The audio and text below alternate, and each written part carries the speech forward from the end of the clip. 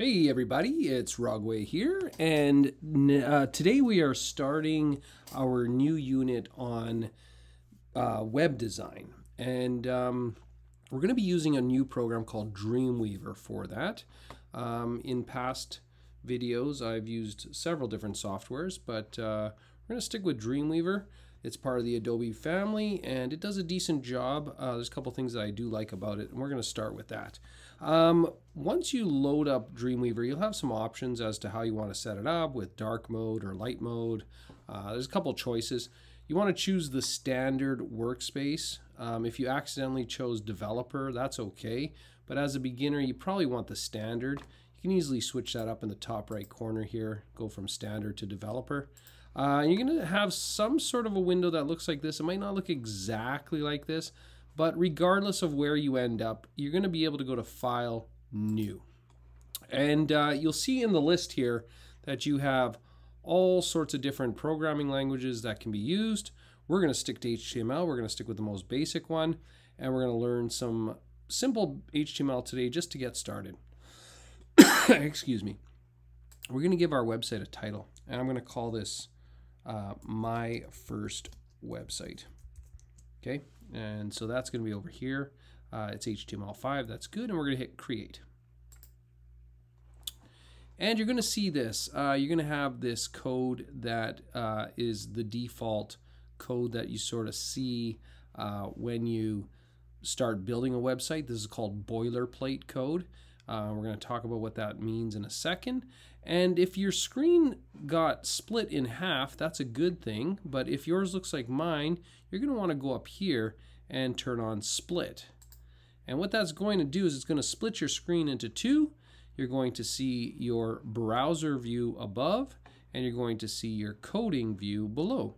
And you can move this divider as much as you want, up and down, whatever, so that you can have more room for either or. And these little side windows, I'm just going to click the little arrow just so I have more room to see what's going on here. All right, so one of the reasons I really like Dreamweaver is it gives you the option of coding manually, or it also gives you things like snippets and things that you can use, insert, you can use to kind of build a site quicker. But we're going to go through the real sort of, I guess, manual way of building a site, and we'll get to those other features at a later date. So if we look at the boilerplate code that it creates, when you're working in HTML, everything works around tags. And you can see that a tag has a less than and it has a greater than. And anything that's in between the less than and greater than is what the tag is telling the browser to do. So in this case, this first tag says that this document type is an HTML document. That means that this code below is all HTML. The next tag is an HTML tag, which basically says that the HTML starts right here. Okay, so it's saying that this is where it's going to begin. And if I click on that, you'll see that every tag has an opening tag and a closing tag. You see the two that highlight? A closing tag is different from an opening tag because it has a /. That means that anything between these two is going to be HTML in this case. It's defining an area for the HTML code to sit. All right, and tags are really easy once you understand this simple idea of opening and closing. It's really easy to sort of follow what the tags are doing. Some tags do not close, and I'll get to those in a second. So the next tag we see is the header tag. It's short term, it says head. And the way I like to describe this to people when they're starting web design is the header is kind of where the brains of the website are going to be. It's going to have links to external files. It's going to have the title. It's going to have all sorts of things that it needs in order to operate better. Okay. Within that, you'll see this meta tag, which we don't really have to pay much attention to. This is just telling it what character set to use. You'll notice that this one doesn't close, neither does this one. But this one, title, is where the text for what we wrote in the title description at the start when we made a new document, this is where it goes. And what this does is it kind of gives a little description at the top of your tab when you go to the website as to what the website is all about. So the title is sort of what the page that you're viewing or the website that you're building is all about. So that's a descriptive title that you put at the top of your site. Once we get out of the head, you can see that it closes here. We go into something called the body, and the body is where you will actually see what is going on in the site. So just like your own body, the head is where the brain sits. That's where you do all your thinking. But the body is really what people see. So a way you can think of that is the head is the thinking part and the body is where the visual part comes in. And in HTML, you can add as many spaces as you want, okay? The browser is not going to see them anyways. So for your own organization, it's nice to space things out so that you can fit things within certain parts of the page or whatever, so it looks a little bit better. Okay, so we are inside of the body tag, and you can tell that we're inside because we have gone within the opening part and the closing part of the body. So we're going to put our cursor in between the two. Anywhere. It could be here, it could be here, it could be here, anywhere between the two tags. And I'm going to just put some text. I'm going to say this is some text. And you notice that when I do that, up here, it updates. And it shows us what the browser actually sees. I'll just close that. But this is the browser's view. Now, it just slapped that text in there because it doesn't have any formatting on it right now. It just put it in as the default font, Times New Roman, and basically just put it in on a white background, sort of the most default font you could ever possibly use. Probably not much different than when browsers first came out. It would have been a lot of text-based sites, very little images and stuff, because that would have slowed the internet down at that time. So we got some text in there. But let's say we want to make that text look a little bit more fancy. All right, we got lots of options for that. I'm going to show you a few real easy ones. So we're going to learn our first tag here. We are going to surround this text with an H1 tag, and that is short for header 1. So what you're going to do with that is you're going to do a less than, H1, and then greater than. And what you'll notice Dreamweaver does is it automatically creates the closed tag for us. Now sometimes this is useful because if I wanted to just type now, that text would become header 1. And as soon as it ends, this would go back to regular. But if I already have existing text, like the text that I wrote earlier, this is some text, what I would want to do is actually take this chunk, the closing part, and either go to Edit, Cut, or right-click and cut, or Command X to cut, and then I would go to the end of the line and paste it in there. So Command V, or Edit Paste, or right-click and paste. Lots of options for pasting. And you'll notice that when we surround it, it becomes this bold, bigger text. And that's what heading 1 looks like. That is the sort of default look of header 1. We can change the 1 to different sizes. We could go 2, and you'll see that's going to become smaller. Make sure to change both. You'll see that they become smaller. Or we can go 3, up to 7, I believe. And it's just going to keep getting smaller. H1 is a very important tag on a website because when a search engine like Google is looking for what a website is all about, it always looks for the H1. It always looks for the title. So if you make your titles descriptive, if it explains what the site is about, you're going to rank much higher on the search engines because it'll know exactly what your site is about. So just keep that in mind if you're ever building a website, that H1 is very important. Okay, and like I said, we could change that to H2, 3, 4, 5, 6, 7, but for this case, we're just going to leave it as H1. So that's our first sort of formatted text. Next, what we're going to do is we're going to put some text on the next line. So what I'm going to do is after this tag, I'm going to just hit the Enter or Return key. I'm going to just say, let's make a longer line of text. This is an example of a longer line of text. Okay? And you're going to see, whoops, I'll spell that correctly. You're going to see that it puts it on the next line in the default font.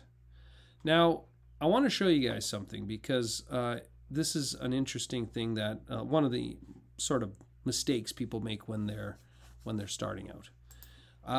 If I wanted to keep adding text, let's say I want to go down to the next line and say, this is a new line of text. You will notice that it doesn't actually put it down to the next line. If you remember what I said before, browsers do not see the spaces that we add within our formatting. The only reason this one moved down to the next line is because the H1 ended, so it started a new line afterwards. So what we would need to do if we wanted to move text manually down to the next line is at the end of that, we would put another tag called a BR, which stands for break. Okay, so the break, it's a line break in this case, we'll move it down. And if we added more than one, well, guess what? We get another space. So we could put as many as we want. That controls the amount of space on the browser, okay, between lines. So BRs are really useful. They are another example of a tag that does not need to close. They can stay open and they're going to work just fine. Okay, so let's say we want to change the way the font looks. All right, let's say we don't like it on the left side. It looks very generic, looks very basic. Let's start by moving the text to the center of the page. All right, so to do that, we're going to go after the body tag and we're going to hit return. We're going to move down to the next line. And you guessed it, we are going to put a center tag, okay? Center spelled like that. And some of these tags, once you know what they mean or what the abbreviation is for them, it's really easy to remember. So center, it automatically creates a closed tag. We're going to take that closed tag and we're going to cut it out of there. And we're going to put it at the end, somewhere around here, after the last line of text. We're going to paste it in there. And what you'll see is all the text moves to the center of the page. All right, exactly what we would expect. And again, the reason this works is because we've got an opening tag here and a closing tag here, and everything in between is going to become centered. All right, that's how tags work. All right, next, let's say we want a font other than boring Times New Roman. Okay, so we are going to go to the start of this text that we have here, and we're going to put in a font tag. Okay, so we want to change the font that's being used. Once again, we're going to take this closing part of the font tag, we're going to cut it out of here, and we're going to paste it at the end so that our text is surrounded by the font tag. Now, you'll notice that nothing changes. And that's because we haven't actually defined what this font is going to look like yet. And this is where things start to get a little bit trickier. When you have a font tag, what you can do is you can actually put your cursor just after the T, but to the left of the greater than symbol, and you're going to hit space. You'll notice that you have all these attributes that come up, okay? And attributes are super useful. These are things that you could add to the tag to give the browser more information. So in this case, watch this. I'm going to put size equals, and I'm going to put a quotation like that, and I'm going to put a number in there, like let's say 4. You notice that the text gets slightly bigger. Let's say I put 6. It gets even bigger. And once again, I think I can go up to 7 here, and then that's kind of where it maxes out. So that is the size attribute. And the thing about attributes is they always follow the same format. They have a word, whatever it is, they have an equal symbol, and then they have quotations for what the attribute number is set to. Let's try another one. Let's say we want to change the way the font looks. We'll put a space after the 6 or whatever number you chose, and we're going to put face equals quotations. And in this case, we need to know the name of a font on the computer, and it needs to be spelled exactly the same, the correct way. So in this case, I'm going to put Helvetica because I'm on a Mac. And you'll notice that the font changes to Helvetica. All right, I got it right. I spelled it correctly. Now let's say you're on a PC and you build this website on a Mac. Well, good practice is to always have options for every platform, regardless of where people look at it, even mobile. So what you would do is you'd put a comma, and you would give another font like Arial, which is a PC version of Helvetica. Or you could press comma again. You could put Comic Sans. Please do not use Comic Sans. And basically what it would do as it loads this page is it would check each font to see if it's on the computer. And if it's like, if it can't find Helvetica, it will go to Arial. And if it can't find that, it'll go to the next one. So it's a way of kind of ensuring that if the fonts aren't installed on the device that people are looking at it on, they have other options like a backup plan. All right, next, let's say we want to format our text a little bit more. Let's say we want to have some bold text. So let's say the word example should be bold. I'm going to go in front of the word example. I'm going to put a B tag. And B is short for bold. So I'm going to take the closing tag and I'm going to decide what I want to have bold. In this case, it's just going to be the word example. I'm going to paste it in there. Now you see the word example becomes bold. Let's say I wanted a word to become italicized. Let's use the word longer. I'm going to put a tag I for italics. And take the closing tag, cut it out, and paste it after the word longer. You can see that now longer is at a slant. Let's say I wanted some text underlined. Let's say I want this whole line of text underlined. I'm going to use a U tag. Okay, that is an underline tag, and I'm going to cut the ending and I can put it wherever I want, and everything in between will become underlined. Okay, so this is how you would do simple formatting in HTML. Again, this is how tags work. This is really, really the basic foundation of what you need to know to get a website started. Okay, in the next lesson we're going to go on. We're going to make this look a little bit better. But before I close this video, I want to explain one thing that's very, very important. When you go to save your site, you're going to go to File, Save As. And what you're going to do is you're going to create a folder. You always create a folder. And so when I click this down arrow, let's say I go to my desktop, I'm going to make a new folder. I'm going to call this website. And I'm going to create it. And the first page of every website, and this is very important to remember because this is what Google or any search engine is going to look for, is called index. So your first page should always be called index.html. That is the main page of your website, and that is the first page that will come up when people search your website. So hit save, and now we're finished with this, all right? And like I said, in the next one, we're going to move on to something a little bit more, I wouldn't say more difficult, but it's definitely going to make it look better. So stay tuned for that.